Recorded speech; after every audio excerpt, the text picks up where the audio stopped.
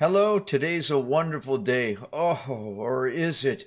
You wouldn't believe what I've been through today. You wouldn't believe me if I told you. So I think I need this motivation pump up more than anyone else watching. And that's the secret to these daily devotionals, is that they're not just for you, they're for me as well. I get as much out of it in preparing them, reading them, and getting into it, and it's enjoyable to do. So today is August 23rd. If you're new here, subscribe to the channel, click a like, share this with a friend.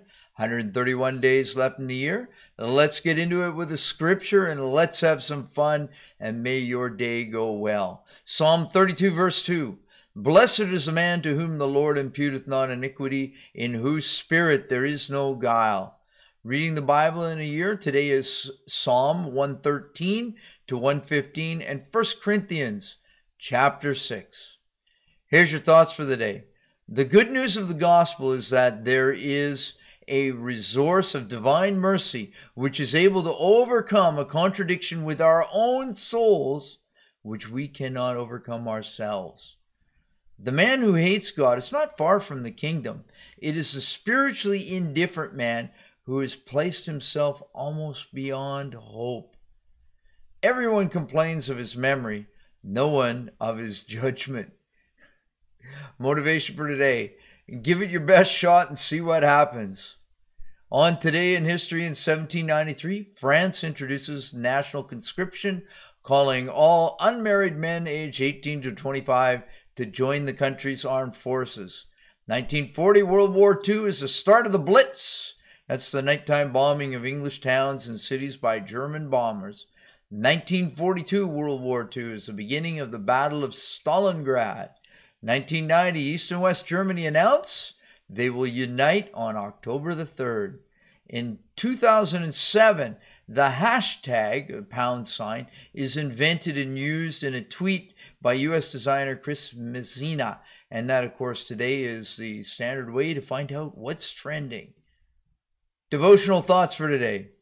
Making the most of your free time, Galatians 5:13. Use not liberty for an occasion to the flesh, but by love serve one another.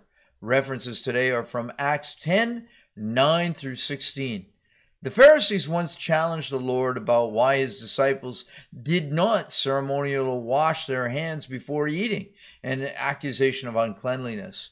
Jesus responded strongly, calling the religious leaders hypocrites and quoting Isaiah about the contrast between outward rituals and the inner heart attitudes. He condemned them for holding on to tradition while letting go of God's commands. And he taught those watching that spiritual uncleanliness is defined not so much as things as food, but rather by sinful actions that flow out of sinful thoughts. You can read Mark 7 for that. Peter should have remembered this epistle when the afternoon he was on the rooftop in Joppa. And while praying, he saw a puzzling vision of animals lowered from heaven in a sheet. He refused to eat them because at least some of them were unclean according to the Mosaic law. The tradition and cultural conditioning initially proved stronger than the very voice of God. What Peter couldn't see was that God was already at work through the Roman centurion Cornelius to open the door of the gospel to the Gentiles. Peter's experience provides a contrast to Eve. Remember, we went over that yesterday. She ate food forbidden to eat. He resisted God's commandment to eat what was not forbidden, but God persisted and he eventually obeyed. Now, what if he'd stubbornly insisted on following the rules for purity he knew or thought, maybe he knew? What if he had said, better safe than sorry? To choose obedience and freedom, he had to open his mind to the new concepts and new practices. Later, when Peter allowed himself to be pressured into legalism, Paul confronted him in defense of the faith. You see, Peter had all of these things, and the beauty is that he overcame them. But, we have to have a little bit of sympathy and compassion and patience on our brothers and sisters when maybe they're caught up in some old tangled traditions, and it's difficult for them to undo the old life. The new life is there. Christ is there to transform, And we're going to love them and encourage them and be right beside them and see them get the victory just as much as any of us as well, if we've got something to shed from our old life. And what about the powerful hand of God? 1 Kings 18:45-46. Now it happened in the meantime that the sky became black and the clouds and the wind, and there was heavy rain. So Ahab rode ahead and went to Jezreel. And then the hand of the Lord came upon Elijah, and he girded his loins and ran ahead of Ahab to the entrance of Jezreel.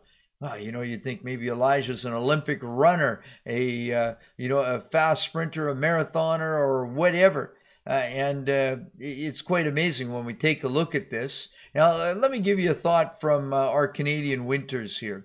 Skiers or snow skiers, the problem, we can swoosh down the hill, but once you get down to the bottom of the hill, getting back up is maybe a problem. That's why they invented the ski lift.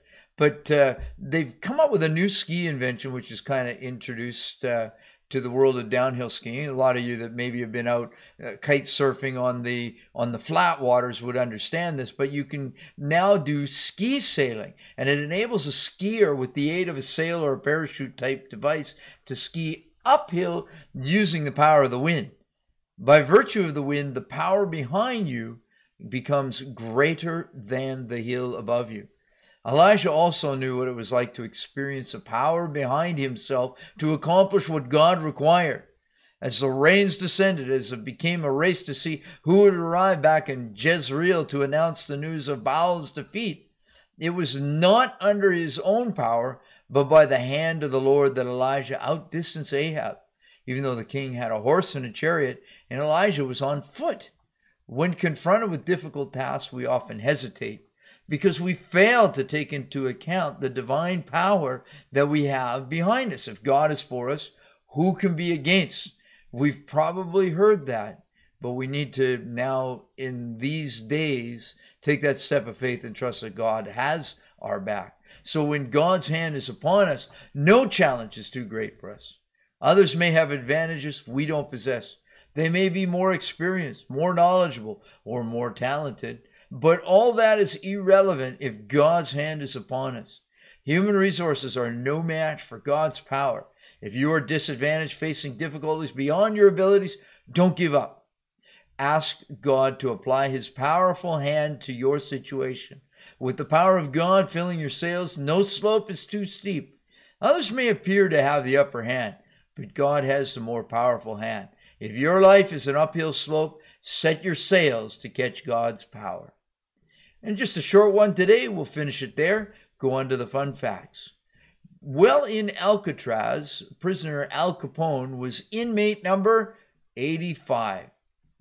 Jupiter is the fifth planet from the sun, and is also the largest planet in the solar system. And did you know it's twice as big as all the other planets combined? Here's your closing thought. Be what you want the world to be. Jokes for today. Two sisters, one blonde and a brunette, inherit a family ranch.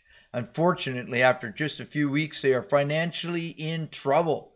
In order to keep the bank from repossessing the ranch, they need to purchase a bull so that they can breed their own stock.